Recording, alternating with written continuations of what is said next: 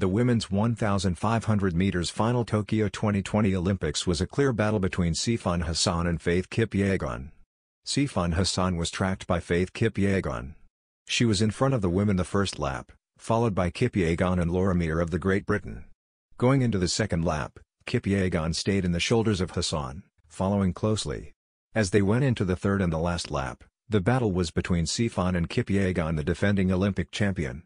Faith wins the Olympic gold for Kenya ahead of Laura and Sifan in the third position.